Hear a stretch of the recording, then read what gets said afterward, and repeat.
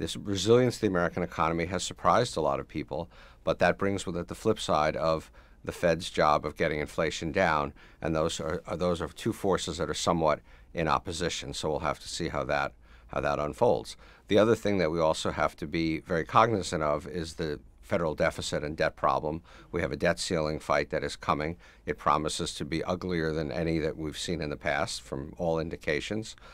And it'll probably get resolved. It may include some turbulent moments for the economy, but we should also not confuse ourselves that we are on an unsustainable fiscal path, and that as in present course and speed, increases in debt costs itself to fund our debt, increases in healthcare costs for Medicare, obviously important to be able to finance, are going to drive our deficit and our debt ever higher, and at some point we have to deal with that.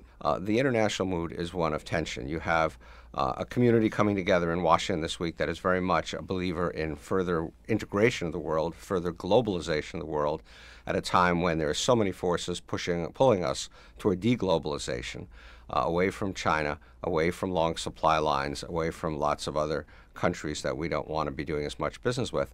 And there's a cost to all that. I accept the national security need to protect our supply lines and be able to have things like semiconductors in this country, but there's a cost to all that. Part of why we've had until the pandemic a low inflationary economy was because we were able to buy things cheaper, better from other parts of the world to the benefit of American consumers.